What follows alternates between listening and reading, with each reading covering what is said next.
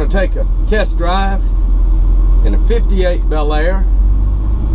This car came with factory air conditioning, which we have running now.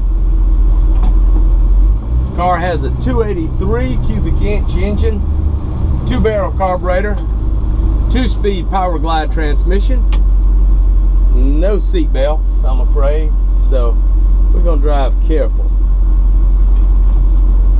The car is for sale. It was originally purchased by a lady out in Texas, and she handed it to her son, who took it to college, and then he passed away, and the car was passed down to a relative, went into a warehouse, sat there for many years, and was retrieved by my brother-in-law. The engine was taken out of the car, detailed, along with the inside of the engine compartment. The interior was cleaned. The carpet was actually replaced because it was very moldy. And the car has been on the road for at least 3 to 4 years now. It was taken cruising the coast back in 2012, I believe. We've upgraded to a dual master cylinder for the drum brakes. No disc brakes on this car. And we're going to head down Highway 90 and go for a little ride. The car does have an AM radio. I believe the windshield wipers do not work on it. Don't know if that's a fuse or if it's an engine issue.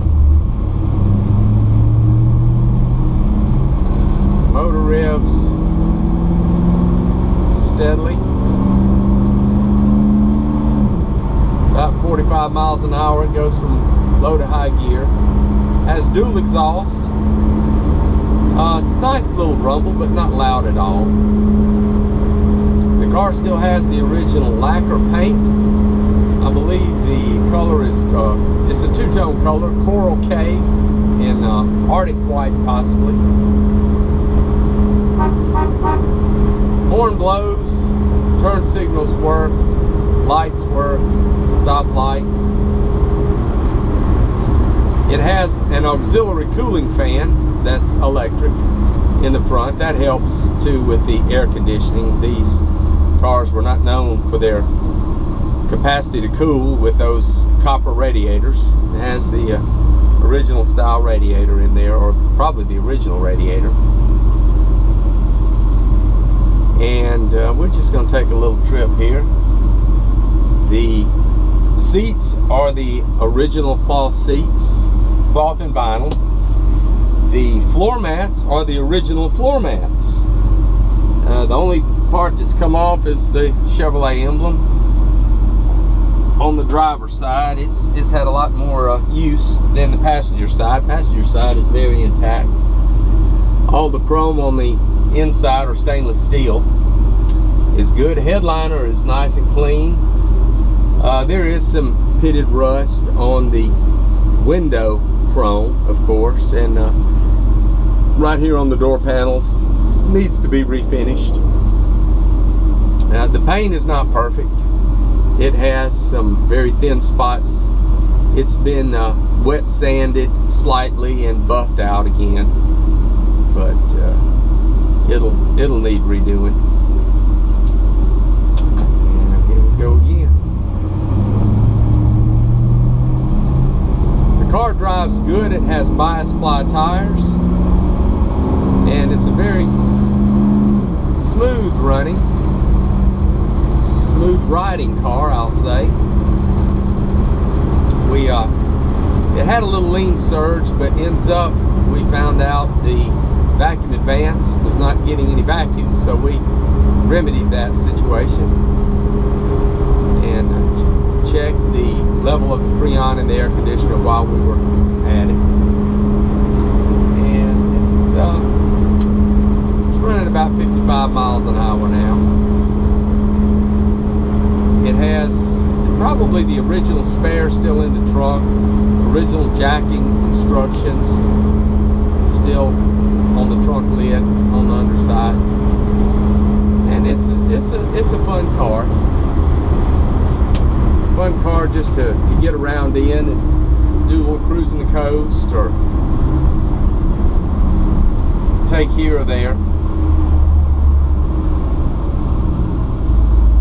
We're going to do a turnaround here. Head back to the warehouse.